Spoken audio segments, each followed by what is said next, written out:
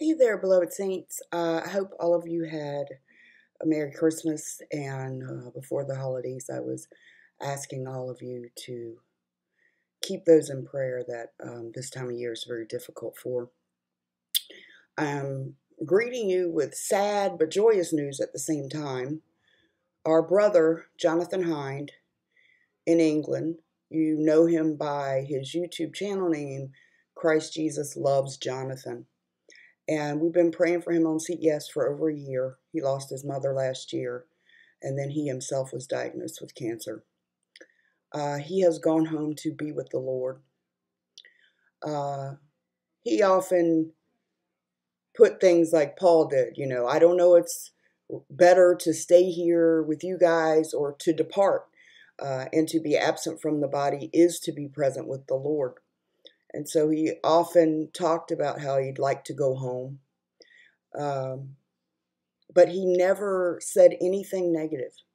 No matter what he was going through, he suffered from OCD and not autism, but Asperger's. And he had suffered tremendous loss and then got this terrible diagnosis of cancer. And I'm telling you, every message he left was ridiculously kind, thoughtful, and loving.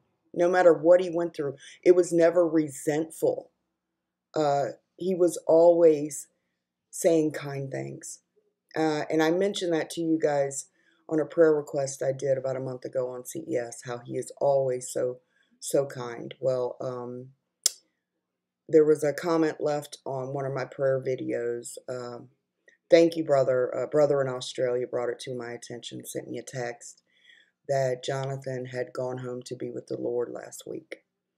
So I thought you guys would want to know. I hadn't heard from him in the last 2 weeks, and we were praying for him. But I feel it's joyous news too, because he really did long to go home and be with the Lord. So there's no doubt in my mind that he is in the arms of the Lord now and is comforted and has no more pain. So I wanted to let you guys know, because you know obviously you won't see him on the channel anymore. And don't think our prayers were in vain, because they really did keep him going. Okay, guys.